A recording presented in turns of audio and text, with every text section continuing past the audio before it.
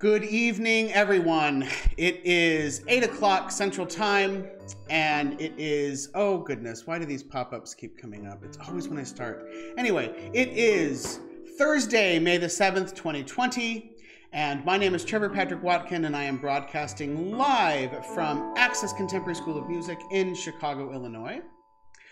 For those of you that haven't tuned in before, this is the school where I teach and work, and it's just a joy. I am spending pretty much 90% of my time here throughout this. Hey, by the way, if you're here, say hello in the chat. I live very close to here, but I was trying to do things from my apartment, and I really wasn't, I don't know. I wasn't getting as much accomplished as I would have liked to, and being here, even though I'm not very far from my apartment, being here is a place where I feel really connected. And it helps me, because connection right now, especially now, is so important. And so I spend most of my time here. I reiterate, I know I've said it on a previous broadcast, but I tell all of my students, I really hope that one day you have a job that you enjoy as much as I enjoy mine. So anyway, just to give you a little look at where I am, this is Access Contemporary Music in Ravenswood neighborhood, but we also have locations in the South Loop, Rogers Park, and Avondale.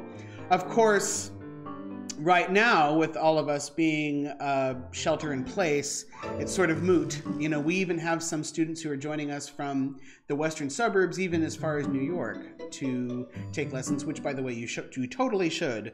So now's the better time than any to get going. So if you're thinking about it, I've got a link in the description box. We'd love to have you. So let's talk a little bit about today's piece. Today I'm going digging a little bit further into the backlog of standard flute repertoire. Of course, Bach is a composer that needs no introduction, but did you know that the reason why Bach is so well known is not just because he was a wonderful composer, but specifically because of Mendelssohn, who in the early 19th century decided to conduct the B minor Mass.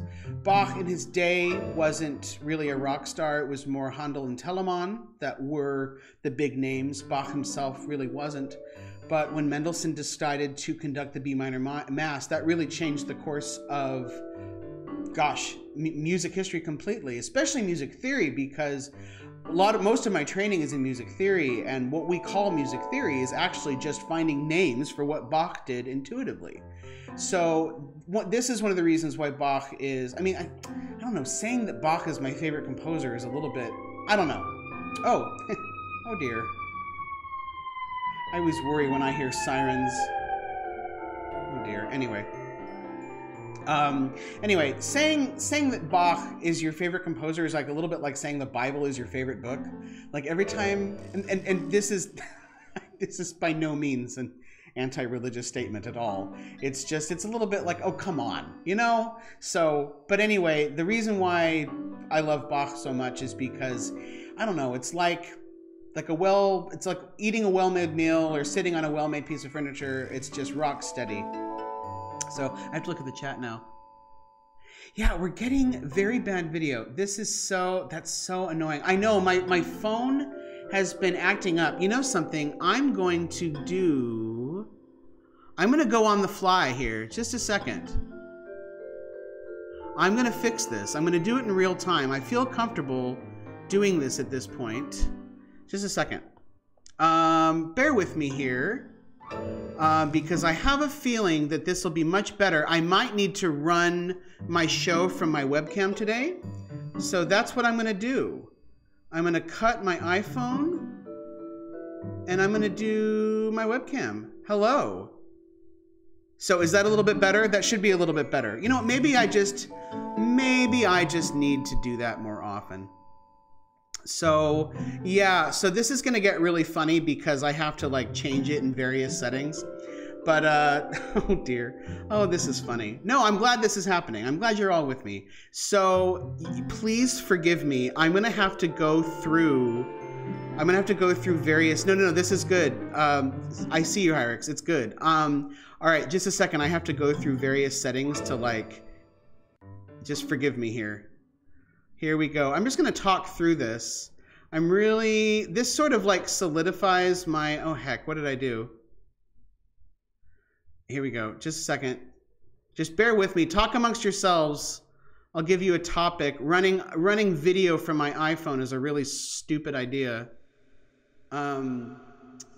Just a second. I'm just going through all of my different cues on this thing and just changing my video output. Oh my gosh, though, if this messes with the like audio sync, I'm gonna feel like such an idiot. Oh my gosh.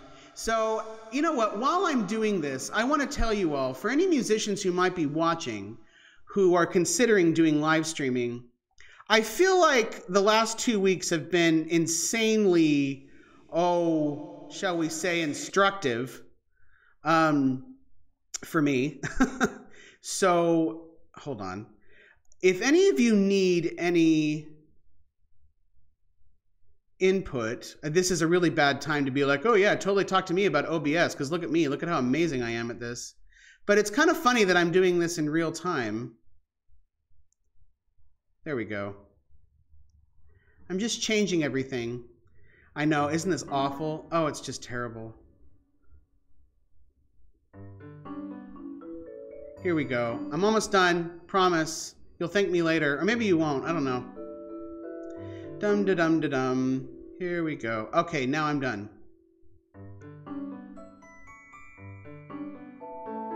I'm back!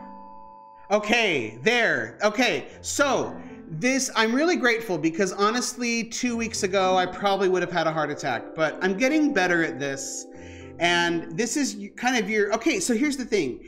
I mentioned a few days ago that this right here, what I'm doing now, is all about combating perfectionism. I had a student that asked me, oh, well, you know, don't you ever feel like you get up against a wall? Don't you ever feel like you're dealing with self-doubt? Every day, and you have to beat at it with your fists.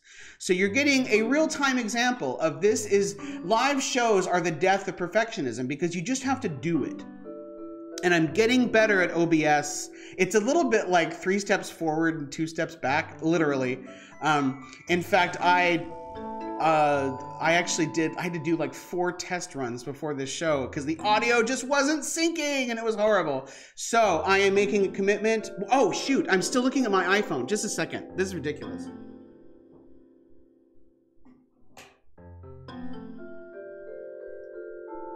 Okay, I'm back. Okay, now I'm actually looking at you. Sorry, I've gotten so used to looking because the iPhone is just slightly above my laptop. Anyway, I'm looking at you right now. If there are any musicians out there who are interested in doing live streaming, you absolutely should do it. But maybe I'm not the best example, but you can do it. It's not all going to go right, but here we are. Anyway. So let me come back to Bach. So now it just seems like a footnote, but yeah, I'm doing the Bach Suite in B minor. And I normally like to do whole pieces. I don't like to do excerpts if I can help it. But I am only doing the Polonaise, the Minuet, and the Badanerie from Suite in B minor, specifically because I found wonderful backing tracks from flutebackings.com. The link is in the description box. I wasn't able to find the full suite, but I'm okay with that. It's a weeknight. It'll just be a little, I don't know, morsel of Bach or so. But anyway, I was having a really interesting discussion with a friend last night who's a really marvelous flutist who's up at Northwestern. And one of my favorite, actually probably my absolute favorite flutist in the world is Sebastian Jacot, who's a Swiss flutist, and he plays on a wooden flute. Now he plays on not a historical flute, but he plays on a flute like mine, except it's made out of wood. And so the wood sound is obviously much more mellow. This is not going back, there we go. The wood sound is obviously much more mellow. And he said something really interesting. He said, I just can't take the wooden flute seriously. And I was like, that's interesting. I mean, that was it took me by surprise. I said, well, what do you mean by that? Yes, Sarah, a dollop of Bach. Exactly. So tonight is a dollop. But anyway, I was like, well, what do you mean by that? You know, I'm not necessarily disagreeing with you. I'm just really curious what you mean.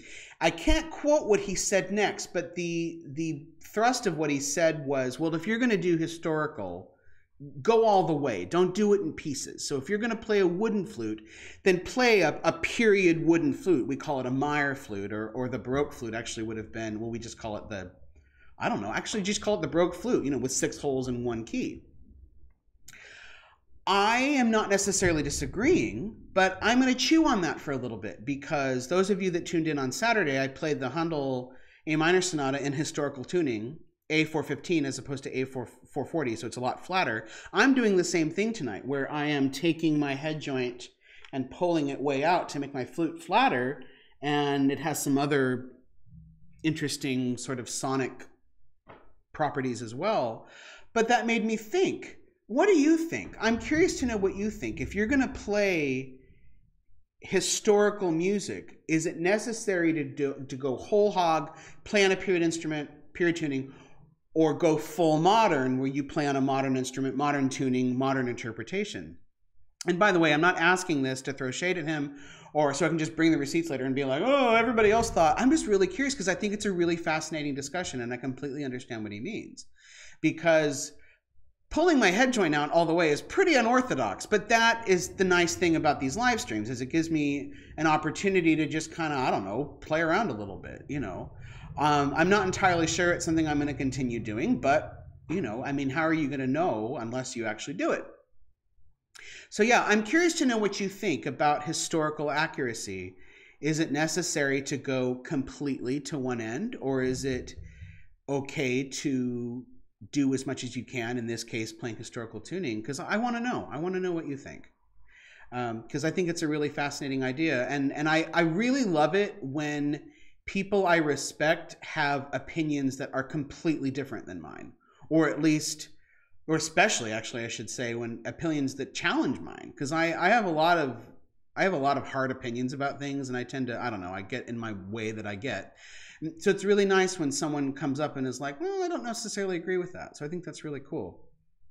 Anyway, it's also nice when I shut up occasionally, so I'm going to do that now. So say a prayer. Oh my gosh. Anyway, it feels like if I change anything in OBS, it just sends all my audio properties out. So we'll see. Anyway, this is great. Thanks all for being here, by the way. Ooh, you know what? I'm going to read this comment before I play. I like this. Whatever makes a more interesting concert. I enjoy learning about the historical differences, but I wouldn't be a pedantic snob if someone didn't have the proper historical instrument. Fair enough, you know? So this is Bach in the historical tuning, and as the best of historical interpretation I can provide on a modern instrument.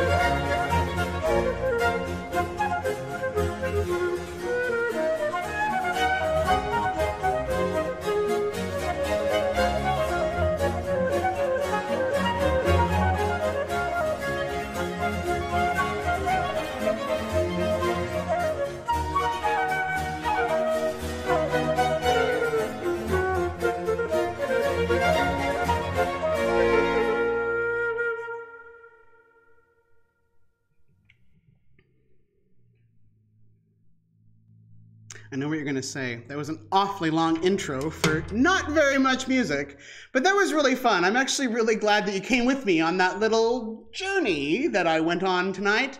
And it just serves to confirm my suspicion that I need to just run the video off of my webcam instead of trying to do it from my iPhone and running it through. Oh, what a mess. Anyway, what was I going to say? That last one, that's probably the most recognizable one. That was actually the first ringtone. Rather, I should say it's the ringtone that was on my very first cell phone all the way back in 2003. Any of you recognize that one? Oh, yes. Yes, these are jaunty pieces that I'm playing. Jaunty. Yes. Anyway, but if any of you, I mean, the Pedantery, that's the one that everybody seems to know. But anyway, yeah, thank you, by the way, for giving me all your thoughts on the historical stuff. This is, I'm just fascinated to hear what people's opinions are. So, tomorrow night's concert, which, by the way, eventually I will learn how to shut up. I will learn how to not do like enormous intros for like a piece that's like 5 minutes long.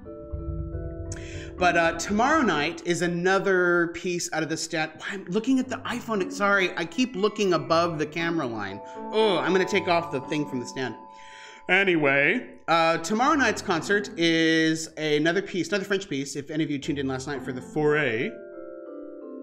Oh, yes. Yeah, Emily, I'm not surprised you know that piece. Yeah, the Pedantery. Anyway, tomorrow night's is a piece called Cantabile e Presto from Georges Enesco, and this is a really standard flute piece, but I really like it a lot. It's not, I don't know, it's not like one of those classics that you just never pull out again. I'm actually really enjoying it. I was running through it last night, and I just really enjoy this piece a lot, and I think you will too. It's very interesting. The two sections are very different from one another, and it's kind of fun to go into the back catalog. You know, I think the last time I performed this in public was in February of 2001, January. Yeah, it's been a hot minute since I've done this one, and and I'm really excited to share it with you. You are a joy. Thank you so much for being here with me every night at 8 Central. I will be here again tomorrow at 8 Central. And I just thank you so much from the bottom of my heart for sharing this with me and letting me share my music with you. And if there are any musicians watching that are considering doing live streaming, do it. Just do it. Don't think about it. Just do it. This whole thing literally started on a lark. I literally texted Bill and my boss, Seth Bosted, by the way, host of Relevant Tones. You should totally tune in. I was like, yeah, I'm going to do it tonight. I'm just going to do it. And it's just sort of grown from there. So just do it. And if I can be of any help to you, please reach out. I'd be more than happy to do so. And as you can see from tonight's broadcast, I am still learning, but fortunately, I'm still able to think on the fly without losing my crap. So I look forward to seeing you tomorrow. Please stay happy, please stay healthy, and I will see you again tomorrow night at 8.